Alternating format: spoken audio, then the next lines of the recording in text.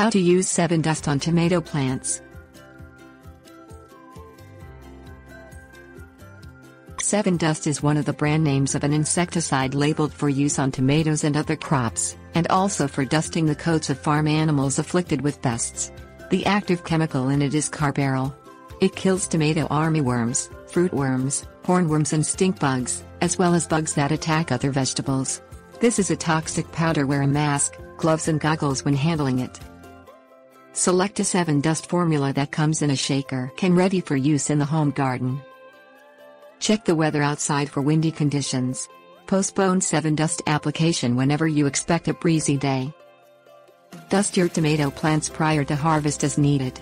Coat both the top and bottom of all leaves with a thin layer of Sevin Dust.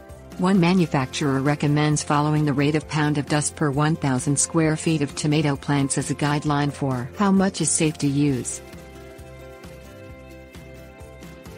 Tips. Warnings. Stop using Sevin Dust no later than 3 days before you harvest the tomatoes.